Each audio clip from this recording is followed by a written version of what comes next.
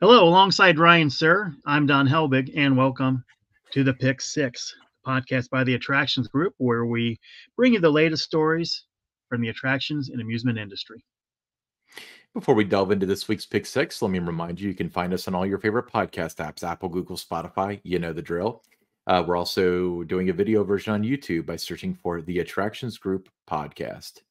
Don, story number one. Kick it off. Story number one.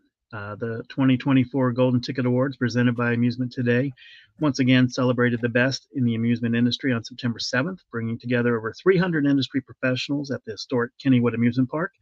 Dollywood emerged as the biggest winner of the evening, taking home 5 awards, including Best Family Coaster and Best Guest Experience.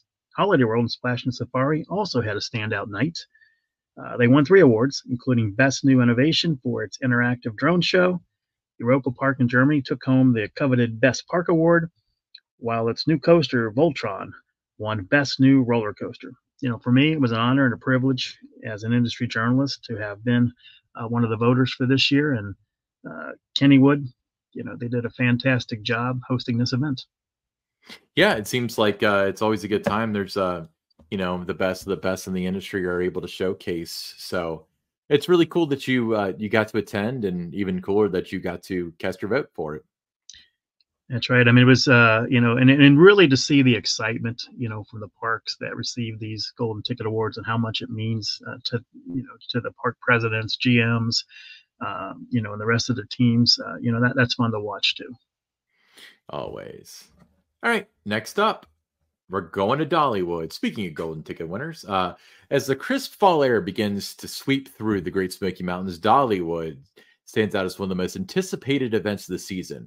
Running now to October 28th, the annual celebration transforms the beloved theme park into an autumnal wonderland, capturing the essence of the Smokies in all their fall glory. A highlight of the festival, Great Pumpkin Luminites, has quickly become one of the park's most beloved attractions since debut in 2017, earning numerous accolades. Ryan, this is one of my favorite events in the industry for the fall. I mean, just fantastic. If you've not been to Dollywood, for their Harvest Festival, I highly recommend it. You're going to have, some great photo opportunities with all the different, all the decor and the different props and things around the park. The food is fantastic. Some great shows, so it's definitely worth the trip to Pigeon Forge to check this out. Yeah, and cannot tell you how beautiful the mountains are during the fall time, right? Oh, yeah, spectacular. All right. Next up. The skies are getting spookier because Halloween in the Sky is back for Happy Halloween weekends at Holiday World. Firefly Drone Shows is bringing 500 drones to light up the night with ghoulish designs of Halloween magic every Saturday night from September 21st through October 26th. Holiday World really runs with these drone shows, don't they? I think they know what they have and they're going, right? Yeah, I mean, they're amazing. I really loved what they did in the summer, and the one they do in the fall. It's spectacular, but just it's just a great way for families. You've got maybe some young children in that. Just go enjoy the day. The event that they have during the day, and then cap it off at night by watching the drone show on Saturdays. Yeah, and they got the perfect viewing area and stuff. They really have it down. It's very cool. All right, next up. Oh, the new Wicked, The Experience, is coming to Universal Orlando Resort in Florida next month, ahead of the release of the musical adaptation in late 2024. The new experience will feature Wicked-themed merchandise, photo opportunities, props, and decorations. The all-new immersive experience and exclusive merchandise will be available at Universal Orlando Resort and Universal Studios Hollywood. The engaging Wicked experience will differ at each of the destinations, but both are designed to capture the imagination and spirit of the breathtaking world of Wicked, allowing guests to express their fandom through fashion and accessories while stepping into the story for the first time ever. Are you, well, first of all, it's funny. I sent my girlfriend this, big Wicked fan, and I sent your daughter this, big Wicked fan. But do you think the movie is going to be good? I feel like it's either going to be the best thing ever or the worst thing ever. Like, I don't think it's Yeah, going to be. I don't think. Yeah, there's not going to be no in between. It's either going to be amazing, or it's going to be a total bomb. I'm always concerned when you take something like Wicked, from Broadway and try to put it into a movie. It looks like it's was cast really well, so I'm looking forward to seeing it. So I hope it's a success. But when you're talking about attractions, this has me really excited. It makes me want to go to Universal to check it out. Big fan of Wicked, and first thing I thought of was my daughter, because she's a big Wicked fan too. And this is going to be really cool. I mean, it's not quite Epic Universe in terms of that excitement, but of all the different things that have been announced for the fall, this is right up there for me with all the different roller coasters that have been announced. Yeah, I'm not super familiar with Universal Hollywood, but I know that at my understanding at least is that at Universal Orlando, it's going to go in Universal Studios where the Hello Kitty store was, because they've recently closed that. And the Wicked thing was what was rumored. So it's interesting to see that come to fruition so quickly after I heard that rumor. I think that what's funny is, for those who don't know, Wicked is going to be 2 movies. It's going to be part 1 and part 2. I always thought I've seen the musical 2 or 3 times, and I always thought it's pretty conclusive at the end of the first act. So it makes all the sense in the world to make it 2 movies, But I've always thought, like, what if it's got a $300 million budget and it makes 68 million worldwide? Like, do they still have to do part 2? There are plenty of movies that have cliffhanger endings, but this one is very clearly part 1. Yeah. So that'll be interesting. I'm certain it'll make $1 billion, or it'll. Now, what was your girlfriend Erin's reaction when you sent this to her? So she's cautiously optimistic because she loves the musical, but she's not sure how the movie's going to be.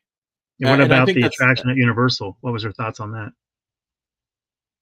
Well, so the information that we have here is far more in depth from the rumor that we heard, that it was going to be a Wicked store, not like an experience.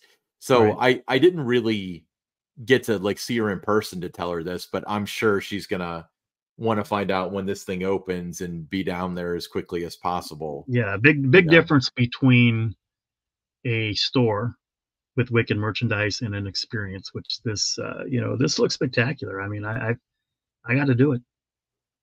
Oh, I'll be there. Like, I think it's phenomenal. Now, here's a real question. And I made this comment and it was taken as a joke.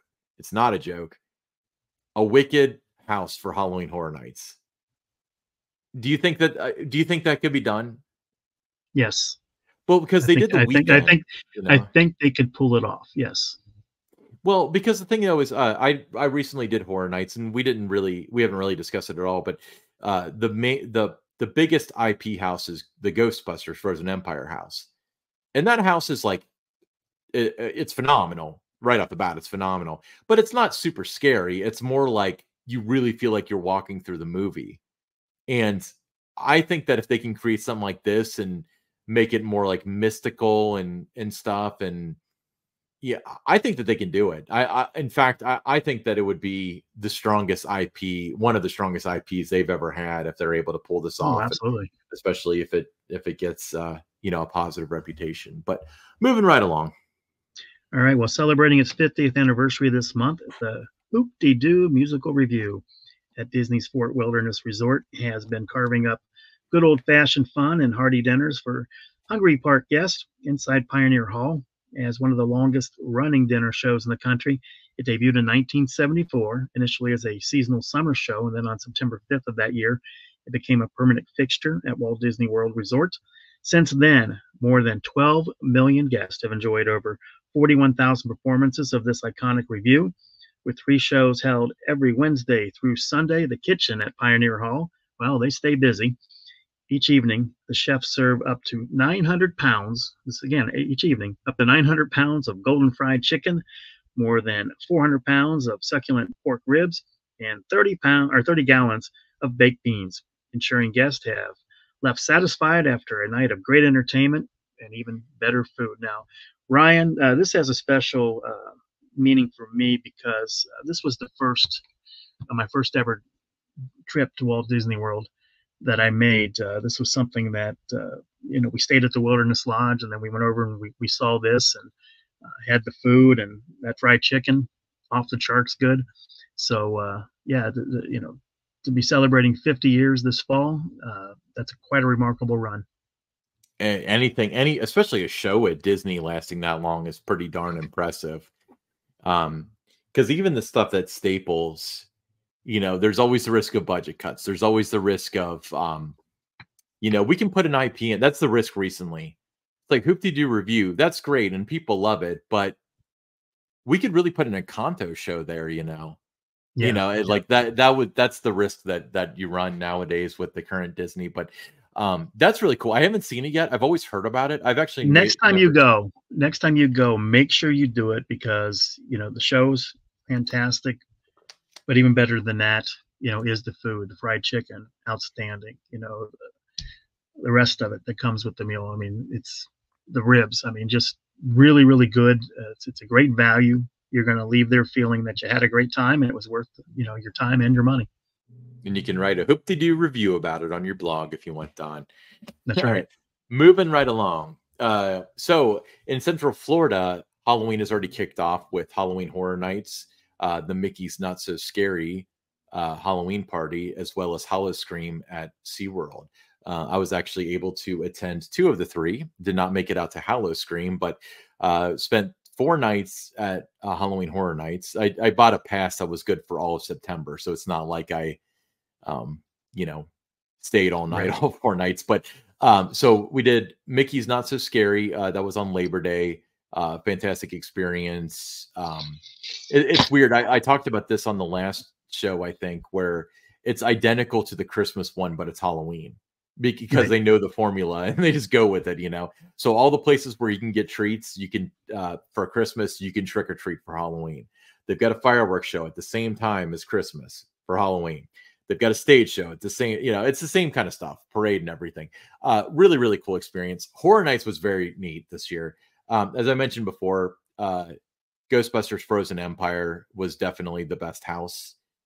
Insidious was really neat. It was another one that was a little bit scarier, but also a good experience of going into the movie itself. And then the other IP that they had was A Quiet Place, which was very well done. Basic storyline behind that is there's some sort of monster out there, and if you make any noise, it'll get you. So that's why it's a quiet place. But they did essentially, it's kind of like, how do you make a house out of this? Well, the house has no ambient music or anything. And then you'd see somebody come out, maybe holding a baby, you hear a baby crying, and then there's a scare coming from the other side because they get the baby or whatever. So definitely cool experience. Halloween starts earlier and earlier in Central Florida. I think Mickey's Not So Scary starts in like mid-August. If you want scary stuff, but you still want mid-July temperatures, then Central Florida is the place to be right now, because it was hotter than heck down there. Yeah. So Ryan, you mentioned the treats and that at Mickey's Not So Scary Halloween. Did you get lots of candy? Yeah, I got a ton of candy, and I'm not a big fan of having candy laying around because then I'll be tempted to eat it. I ate a ton of it while I was there, but we stayed with a friend of mine, and what I was doing was I took pieces of candy and hid them all around his house. So I told him it was an incentive to clean his house was he'd find all the candy. Yeah. Some stuff he's not going to find for until he moves, Yeah. No, that's great. But now that you did these events, for someone that's thinking about going and they can't decide, Universal, Disney, whatever, if there's one thing at each of those parks, you do go, but there's one thing that is can't miss. You absolutely have to do this. What are they? For each event? Yeah, for each one. Yeah, so for Mickey's Not So Scary, there's a trio of events, and it's whatever one kind of. I'd say you have to do all 3, either that or you haven't really done the event. But the fireworks are always a home run. The fireworks were particularly good, and they had trippy stuff projecting on the castle and so on. So it was pretty fun. The parade is another one that the parade hasn't changed in years, and it seems like if they ever did change it, then they'd be in trouble because everyone loves it. And then they've got that stage show on the the castle stage with the Sanderson sisters. Sandersons. I was going to ask you about them. Yeah, how did you like that? That was my first time seeing it. So I knew about the show, but I didn't know the premise of it. So I thought it was so cool when like they had cameos from like Oogie Boogie from Nightmare Before Christmas and Maleficent and like, you know, Mhm. so the show was almost like the Christmas show too, because it was Mickey and Minnie having a Christmas party, and then it was just random people making cameos, like the Los Cabreros showed up. I mentioned that for Christmas, but Yeah. that show was really cool, and the music's really strong too, because the music from from Hocus Pocus is really strong. But overall, really enjoyable event. You know, it's if you go early, it's not horribly expensive. I think it's like $130 a ticket, so you pay for it. But you do get a less crowded Magic Kingdom and special entertainment and so on. You go closer to Halloween, you're going to get up in the $200 range though. But for Horror Nights, um, so here's the thing with Horror Nights, you have to do what they call stay and scream. And what that is if you're already in the park when Horror Nights opens, you can go into this corralled area and they let you in line for the mazes before they open to the public. You have to have you have to have valid admission for the day. So I've got an annual pass, so I could just scan my pass and go in, and then go directly to the stay and scream area. But Mhm. basically saying, you go in, uh, I think stay and scream starts at 5, and then 5:30 or so they open up some of the mazes. They let you get in line, so you end up waiting like 25 minutes. So the people that just buy a ticket, scan, and come in have, sometimes an hour wait right when they walk in the door for the more popular mazes and stuff. We're talking about forking out a lot of money no matter what.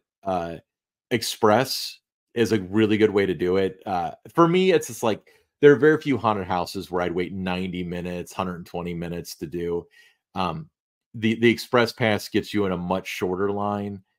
We did that for one night for the first night, and that was just a guarantee that we could do all the houses. But if you're going to go to Horror Nights, you don't want to do that casually. You have to plan for it and budget for it. And, I even did a backstage tour. It's called Behind the Screams.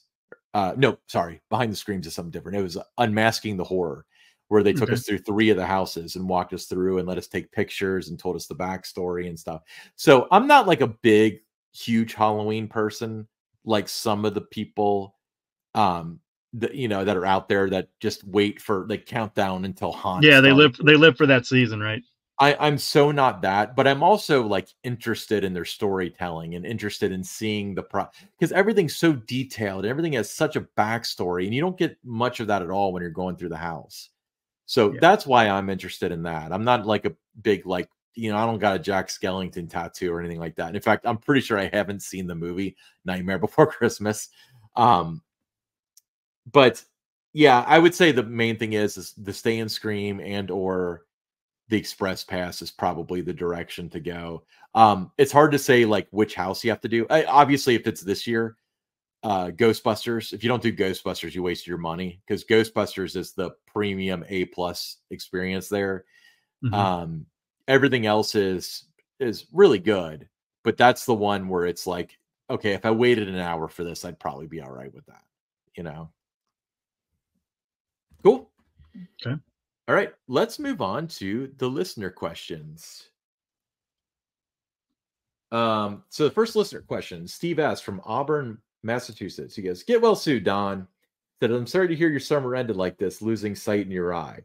At least you got in lots of adventures and made good memories before it happened. My question is, what is it about the Phoenix at Knoebels that gets it the Golden Ticket Award every year? It's fun and all, but better than The Voyage, Beast, El Toro, Ravine Flyer 2? Valid question. Yeah, it's a great question. First, thanks for the thoughts there. But when you're looking at the Phoenix, I mean, it's a fantastic ride. Let's not take anything away from it. Just a fantastic coaster all the way around. It deserves to be at number one. It's won several years in a row now, so I mean, it deserves its place. But I think one of the things that really helps it garner some votes, and that is the nostalgia piece of it, that it is old school. It's got the buzz bars. That's Mhm. going to enhance the airtime moments a little bit better. You get a little bit better airtime when you're not clamped in with those individual lap bars and seat belts and all those kind of things. So I think that plays into it a little bit. I think by anyone's measure, if it had individual lap bars, I mean, it's still going to be, in that top 2, 3 kind of range because it's that good. But no, I think, Knoebels, great coaster that they have there, well deserved with their Golden Ticket Awards. And if you have not ridden it, and I haven't ridden it a lot, but if you've not ridden it, make a special effort to get out to Knoebels and take a ride and see for yourself why it's number one. Yeah, it's consistently voted number one. So all those people can't be wrong, can they? All right. Right. Maury T from Detroit, Michigan. Do you think Top Thrill 2 will make a triumphant return in 2025, or do you think it will continue to have problems? Yeah, that's a Crystal $1,000,000 ball. question, right? I think you've got, they're going to, Zamperla is doing everything they can to resolve the issues. It looks like they revolve around, the trains, the wheel bearings, and, all in that area. So I think they're going to do everything they can to resolve that. My hope is that they're not in a big rush just to, open it on opening weekend next year, just to have it open, and then you have issues again. I would take as much time. You're both, Cedar Point and Zamperla, to make sure it's right and it's going to be reliable before you open it again. You cannot have another situation where it opens and then a couple of weeks later it's down for several weeks, down for the season again because you encounter more issues. I mean, you got to make sure it's right, no matter how much testing you need to do. Just do it. If you're a fan of Cedar Point, have patience. This is a prototype. Zamperla's first time, doing something of this magnitude. Just have some patience, and I do think in time they'll figure it out. I think one of the questions that I got, that I saw a lot of, especially when I was in Pittsburgh for the Golden Ticket Awards, is, that reopens next year. Does that count as a new ride again? I say no. It's year 2 for Top Thrill 2 if it opens. It's like Aaron Rodgers, played 4 snaps last year for the New York Jets, got injured. Well, this is year 2 for him for the Jets. He was out all last year. So I think the same kind of rule applies with rides that if it starts the season, operates a couple of days, few days, goes down. It's not new anymore. It's just year 2 for it. How many cycles does it have to run before that's counted? Because could this be a redshirt freshman situation? No red shirt situation. But no, I think they'll figure it out. But I think it's going to take time, and I don't bank on it being ready to go on opening day next year. Just give it as much time as Cedar Point needs to make sure it's right. Yeah. So our friend Ryan, the ride mechanic, who's been on the show before, he, as the name implies, his name is Ryan, so he knows everything. He was a ride mechanic, so he has a very interesting intake. He doesn't work for Zamperla or for Cedar Fair or anything. I don't think he's in the industry anymore. But he put out a video with his opinion on it because there's a lot to digest now. And and that's a must-watch video, by the way. Ryan the mechanic, watch what he has to say. Yeah, it's if you're not following him, what are you doing? But anyway, but he said he had his reasonings and stuff. And again, he's on the outside looking in just like the rest of us, but he speculated that the Lightning trains were more top heavy than the Intamin trains. And what they didn't account for was putting human bodies in it. It shifts the weight so much that was causing the thing. It causes the wheels to wobble. I think he said to see little shimming. Yeah, he had some sort of term that they use in the industry for it, because he said the complicated part of it is you can launch forward all you want and it doesn't matter because you point the wheels in to get it straight, but they're going forwards and backwards, so you don't have that advantage. But he said that the reason why they're probably scanning the top hat with the black lights and stuff, he's like, that doesn't sound like NDT.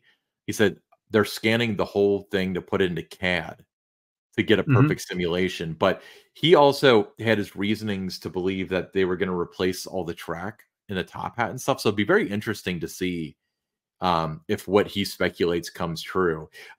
He was one of the, I mean, the wheel bogeys thing was the rumor right off the bat, but he was the first person to come out and say, like, yes, it's certainly the wheels. And then, you know, I think we can only speculate, but, you know, they fixed the wheels. They found another problem. They fixed that. They found another problem. That fix caused another problem.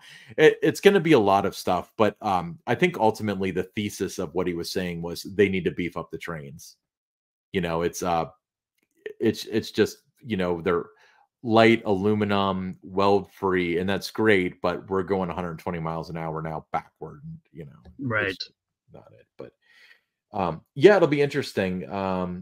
I'm confident it'll be ready for opening day. I've got a feeling that that's because nowadays when it's kind of like this is not going to open, they can take the trains back to Italy. They can tear them. He was saying that they'll probably rebuild them, but it won't be like super expensive because you can reuse the lap bars, reuse the seats. Yeah, it'll look like the same trains. Yeah, to the maybe, or it'll be super bulky compared to it, you know. Yeah, but it'll look like the appearance will look the same, I think. Yeah, it's not going to be a major difference, but I guess Maury, your guess is as good as ours is the best way to put it. But I would say if I was a betting man, I would say 55% chance it's ready for opening day. It'll certainly open next year. But there's also, like, they run the risk of the unforeseeable where the terrain is perfect and then there's something else. You know, the train's a little heavier, so now it's underpowered with the LSMs and stuff. I don't know. I'm just speculating in my head, but, you know, we're rooting for him. But when it opens, it has to work. It has to work. And when it does, it'll be one of the best rides out there. I never got to ride it. From what you and I hear, it was fantastic, and I feel, you know, you and I, it was a missed opportunity that we didn't get to, but you know, hopefully next year we get to ride it. Exactly. All right, we'll be back next week with some more topics and news and interviews and all sorts of cool stuff. So make sure you follow us on all your favorite podcast apps, Apple, Google, Spotify, and so on. We're on YouTube. Search for the Attractions Group Podcast and follow us on X at attractions_GRP. We will see you next week, everybody.